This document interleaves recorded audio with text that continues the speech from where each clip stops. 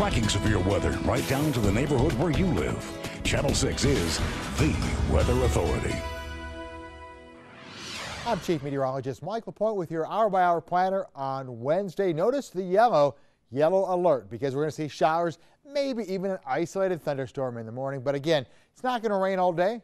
Parts of the day will be wet, especially in the afternoon. About 48 degrees, the high temperature. Another good chance of rain, maybe a few thunderstorms on Thursday, 43 degrees. Little mix on Friday. Nothing that'll add up, though, 43. Dry on Saturday. Slight chance of rain right now on Sunday as well as Monday, but those highs at least staying in the 50s.